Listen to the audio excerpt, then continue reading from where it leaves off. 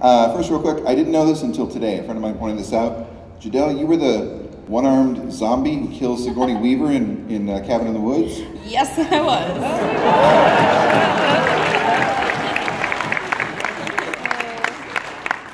Oh, spoiler alert if you haven't seen Cabin in the Woods.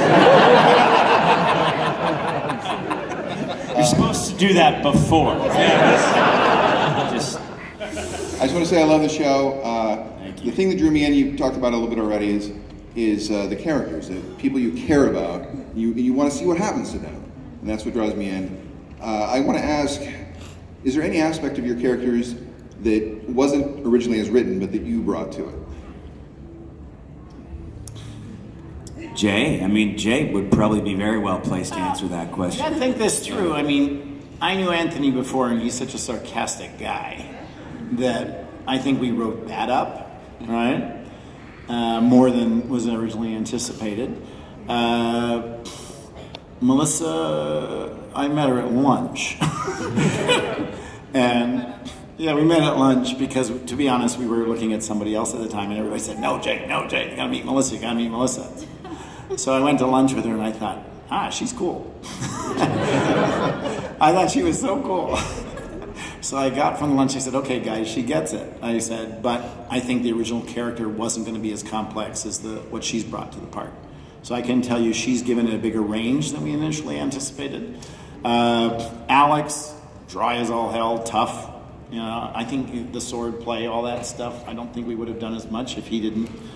Whatever you do to be able to do that stuff, it worked out. He got very dedicated to it. You know, he's got abs now that he probably didn't have before as well. So, no, I was traumatized by season 2 when they were like, yeah, so we're actually going to do, what was that movie that, Shawshank Redemption, you wanted it like that for the DLC. Oh, yeah. And I was just like, wait, one day notice, okay, I look terrible.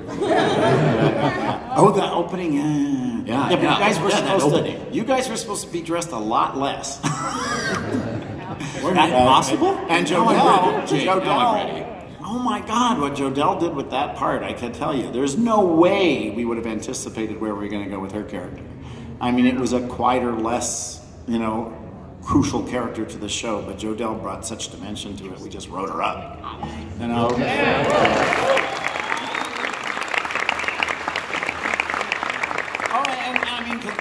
Zoie, oh my God. I had Zoie in Lost Girl, and originally the android was a guy, right? And one of my producers came to me and said, Zoie wants to be the android. I said, no, she doesn't. And I said, yeah, she wants to play the android. I said, you're kidding me, I don't believe this. And I talked to her and she said, this is a challenge, Jay. And I didn't really anticipate what a challenge it would be. So the android originally was much drier, much more technical all the time. In fact, we had conversations with a sci-fi channel about how the android, what kind of personality it should have. And I said, no, we're just gonna let Zoie do what she does. So Zoie brought all of that to the android, right? And Roger, God, he's like dad. He's like big brother. So we wrote that up too. He naturally embraced that, and the chemistry between him and Five came out of that as well. Big brother. Well, we are running down on time, but